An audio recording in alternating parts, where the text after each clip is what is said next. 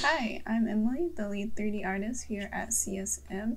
I'm making this video as a slight overview of how I ended up making this scene in Unreal using just CSM meshes. The only thing that is not CSM is the grass. First thing you're going to want to do is find some photos that you want to generate on the CSM website. I used Midjourney to use free AI generated images, and I just saved the image. So once you're done with that and you have all the images you want to generate, I decided to do some rocks, some trees. I did like 2 variations of trees, and then I wanted a main structure on my scene, so I also have a couple choices for that as well. So now I just download the OBJ, and also I did the same exact things to the other environment pieces I want on the scene. So I did some rocks, I did some trees and things like that. So back in Unreal, I'm just kind of showing you all the meshes that I did end up using on the scene. So the 2 trees, feel welcome to use as many trees as you like. You can have like 3 variations, 4 variations, same with the rocks and things like that. And then I had 2 structures, a little rock structure and then the one on the cliff. The grass is really easy to make. It's just a couple of planes made in Blender, and then I made a custom material for it to move and take on the color of the ground wherever it's placed. As you can see, it's a really low poly mesh made from Blender, just a couple planes that are bended and double-sided. And it has this custom material on it. This is a material instance, so I can actually alter the material on scene instead of going back and forth into the material. There's a lot of tutorials on YouTube to make this certain material or a different material that's similar. So for the actual landscape, as you can see, it's just a flat plane. Unreal actually has a super easy and friendly way of making landscapes in the engine. So you're going to go to the landscape mode, and then you'll see a bunch of options. Since I already have a landscape there, you won't see the same options as I have now. You're going to want to create a new one to your preference, and then you can just sculpt and add hills, add cliffs, and things like that all on this landscape. It's super easy, really helpful. Here I'm just showing you an example of making a quick hill.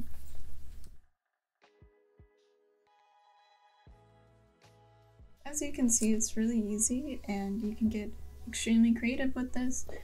Make sure you have like some sort of reference so you can look to and kind of reference towards. So for any grass, or if you have flowers and things like that, things that you want to populate the ground with, it's easy to use the foliage tool. Here I did it with the grass, so I just selected the mesh, and then you can here alter how many to put down, the density, their height, the randomness of the height, and the rotation of the mesh. You're just going to make sure you have it clicked, and then you can actually go in scene and enlarge the brush or make the brush smaller, and then you can kind of just plop it on the grass in scene. It's super helpful and really quick and easy.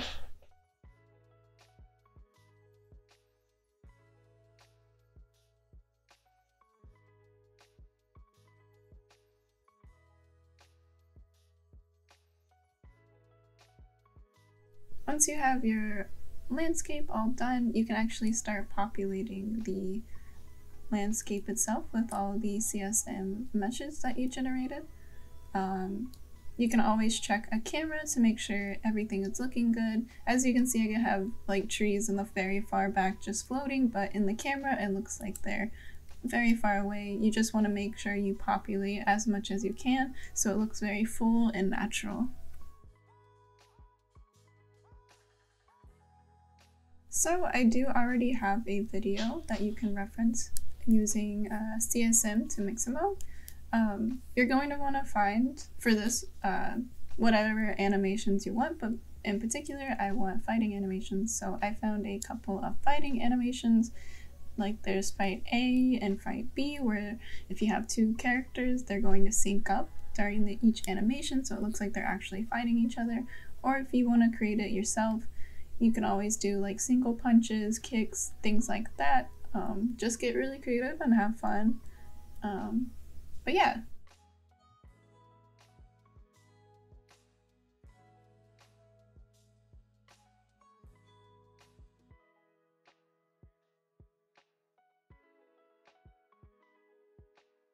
Once you find the animations you want, you're just going to hit the download button and then hit with skin and then download. As you can see, I have a bunch of animations for the alien character, and the same for the other character. You kind of want a variation of idols, fight scenes, maybe even deaths. It all depends on what you want your animation scene to be. I wasn't sure which one was going to look correct, so I downloaded a bunch.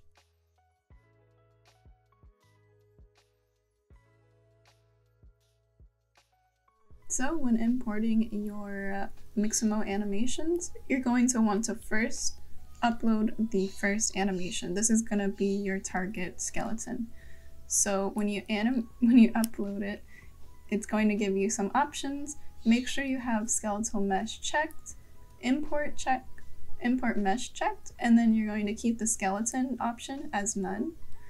And then you can also keep the material as create new material if you want to import the materials already, or you can press none if you want to just import them manually.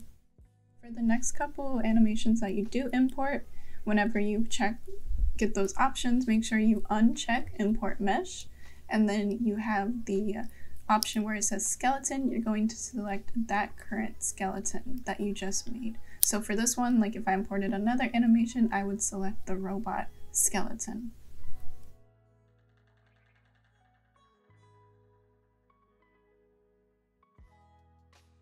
After importing, you can see the skeleton, and then you can see all the animations that are on that skeleton, just to make sure everything is looking okay.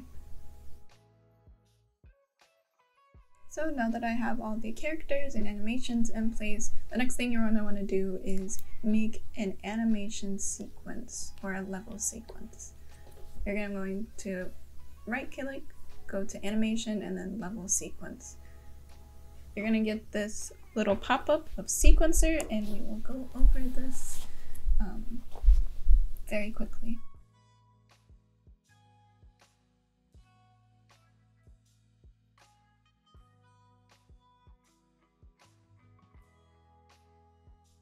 The level sequencer is really easy to use.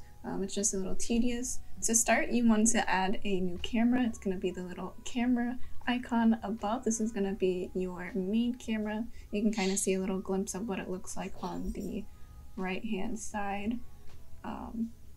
You can alter it. You can set key points for its location throughout the animation. You can set the same thing for like the rotation, and if you change like anything about the lens, or if you add any filters to it.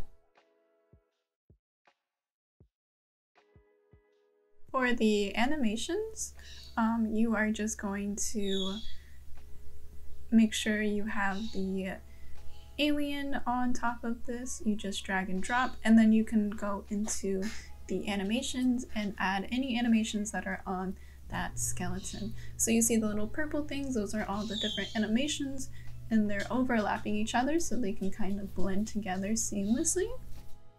So you can also change the location and rotation. You can change the visibility. These are all like, you can key point them, so you can turn them off and on, or you can change literally anything about this. It's really cool.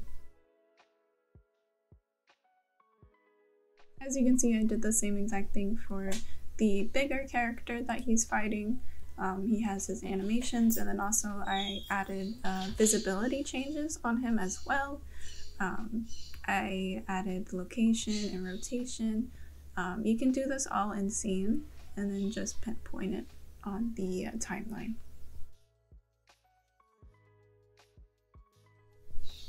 Like I said earlier, you can see the animations are slightly overlapping themselves. This is a super handy tip for whenever you're using this. Unreal automatically seams them together, so it slowly goes from one animation to another instead of that quick jump.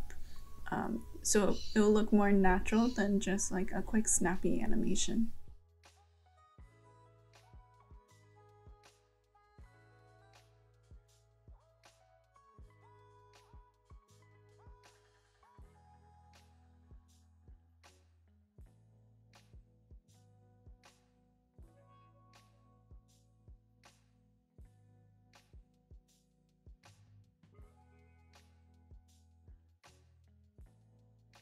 You can track anything in the scene, you can track more characters. It's really all up to you. Just make sure you keep saving it, and for exporting it as an actual video, you're gonna press that little icon and then you're going to make sure you have it set as video, and then the resolution. Make sure it is compressed a little bit, and then you're gonna set the where it's going to go in a file, and then you're gonna press export.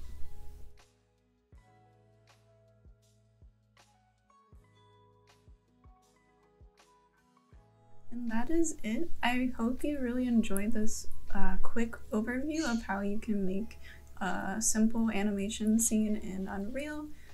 It's nothing crazy, anybody can really do it. Just get creative and have fun. Thank you so much for watching this video. Bye!